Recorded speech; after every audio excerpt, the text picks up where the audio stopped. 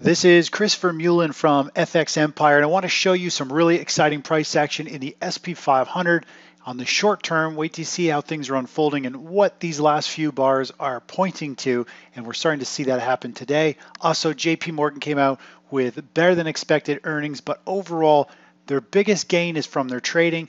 Overall, their earnings are not all that good in terms of what it looks like going forward. If volatility stays up, they're going to make lots of money, but more or less, loans are down, everything else is down, and the financial sector and the banking sector are actually in full-blown bear markets. Going to show you that in just a minute, but let's start off with the SP 500. Here's the daily chart of the SP 500. We've had the pullback through August, September. We finally put in a bottoming formation, and we finally started to break and pop to the upside. If we take a quick look at our trend analysis, more or less you can see where the market pulled back.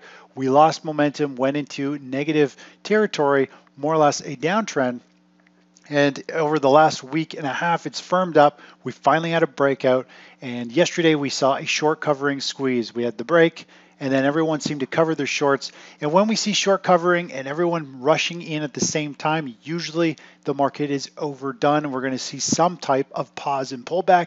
That's what we're starting to see today. We'll see if it's a one-day blip down and we go back up to test these highs. This high will bring us up to around a 3.91% move based on this previous bar when we had the signal here to get long.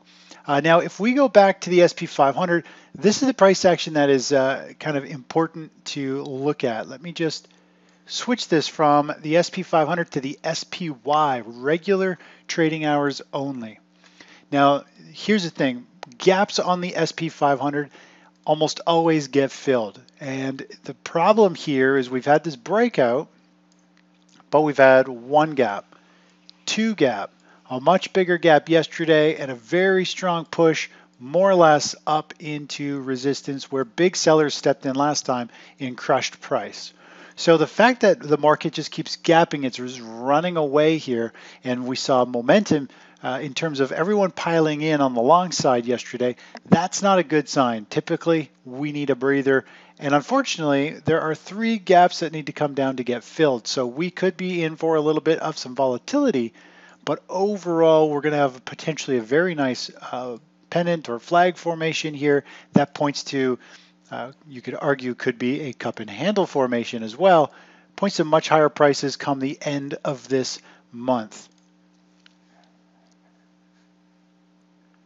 Take a quick look here. This is the election year seasonality wise. The key takeaway is we are somewhere right about here. Markets just had a pop. We could easily see a pullback, maybe a push up to test those highs again. More or less, we're coming into a little bit more weakness at near the end of the month, or next week is what that is.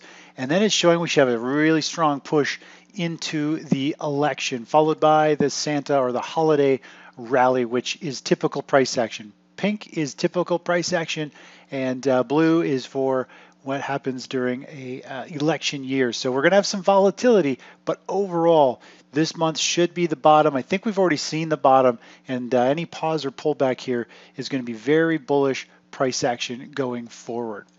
All right, let's jump over to JP Morgan real quick. Take a look at this. JP Morgan, they had all kinds of different things come out. They actually put only 600 million away in credit reserves this quarter, 300 million less than what they did last year when there weren't really any issues last year. So they're not stockpiling very much money. Let's zoom out a little bit. Here is the January, February highs, and you can see JP Morgan way off those highs. You look at some other sectors like XLK, which is technology heavy. We are pushing to new highs. You look at the solar sector, the best sector of the year, completely crushing these lows. If we were to go all the way back to the beginning, to the highs we had just a couple of days ago, 265% move since the March lows alone. I wrote an article about it right over here, showing how everyone was piling in into this. Here are those gaps, gap and go, gap and go, gap and go, gap and go. And this typically leads to a very sharp market correction, just like the last time we saw this. These gap and goes, big volatility, and then the market corrects, and that's what we're just starting to see now in the SP 500. And both of these times right here is where everyone piled in with Robinhood trading accounts. You look back and look at TAN under there, you'll see everyone in there is piling in buying TAN. They all piled in and bought TAN here. When the masses buy them, that's not a good sign. It usually means some type of correction, and those people are going to have some losses in the near term. So lots of volatility in this market. Now let's go back to the XLF. Look at the financial sector, and it is way off the highs. I'm going to go to the weekly chart so you can actually get a real picture of where we are. Let's go back all the way to 2007 market top. We are, if I can get that moving average to load further back, more or less, we are back under the 200 week, the 4-year kind of moving average, very significant over here. And you look, you can see how when we break through, we're in a bull market. More or less, when we break below it, we are in a bear market, and we broke down through there, and we are clearly far from these highs. The financial sector makes sense that financials are under pressure. We are in a financial crisis. Now look at the KRE, which are the banking stocks.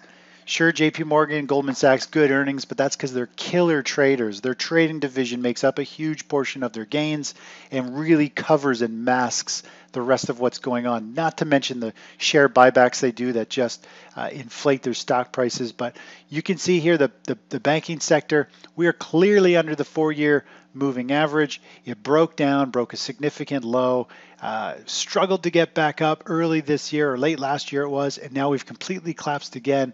More or less full out bear markets for the financial sector. And again, we are in a financial crisis, and these are kind of the leaders to the downside.